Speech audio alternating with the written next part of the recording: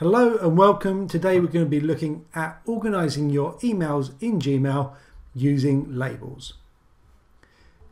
Labels in Gmail are really what you might expect to be called folders, but one of the key differences between labels and folders is that emails can have more than one label, in effect meaning they're in more than one place at the same time. So let's just understand to beginning how Gmail works. So here we have our inbox. Now the inbox is technically a label in and of itself. We don't see this anywhere at this point, but it is a label. If I click on more, I can actually go down to all mail, and that is where I can see all my emails without any labels. And here you can see the inbox label applied to certain emails. So if I go back to my emails, I can then create labels and then organize my emails. And again, there's a few different ways of doing this. One of the simplest ways of doing this is by ticking the email, and then we'll see our tools appear across the top. If I click on this icon here where it says labels, I can then choose to apply an existing label or to create a new one. So I'm just going to call this one Daniel. Whenever I create a label, I also get another option called Nest Label Under. This is like creating a subfolder. So if I wanted to create a sub-label, I can tick that and then choose my parent. I haven't got any yet. So let's just untick that and create.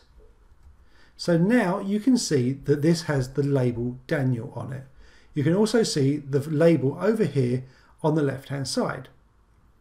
Now this email, as you can see, is currently still in the inbox as well as having the label on it. So that means it's in two places at the same time. If I click on the label itself, I can then see the email and see the inbox label still applied to it. Let's go back to our inbox. If I actually want to move the email out of my inbox, I can tick it and then I can click the Move To option and then choose the label. If, for example, I had an email that didn't have a label, so let's tick the one below, and then I click Move To and chose the label, it would apply the label and move it at the same time. So you can see my email is now in here.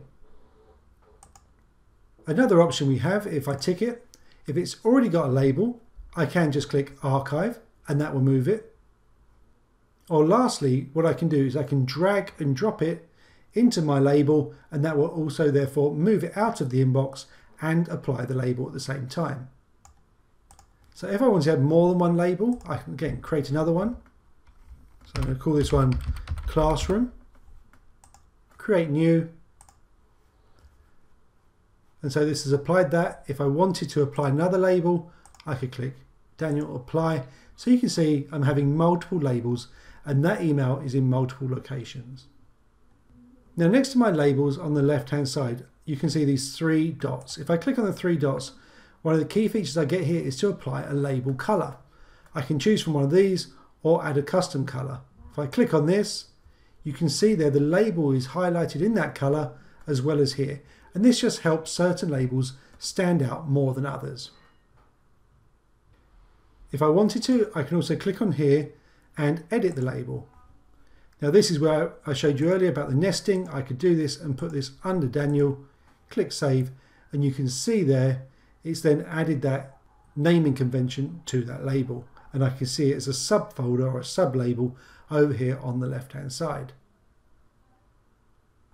Lastly, if I do want to edit my labels, another way of doing that is going into the Settings option, click See All Settings, and there is a Labels tab here. And so I can see all the different labels. So you can see all of these are actually labels, and then the ones I've created down the bottom. And so here I can also create new labels, edit them, or remove them. If I do remove a label, then that removes it off of that email. You can see that has now disappeared. And so for those emails that are no longer applied a label to and they're no longer in the inbox, that's where I go into my all mail and we'll be able to find those emails again.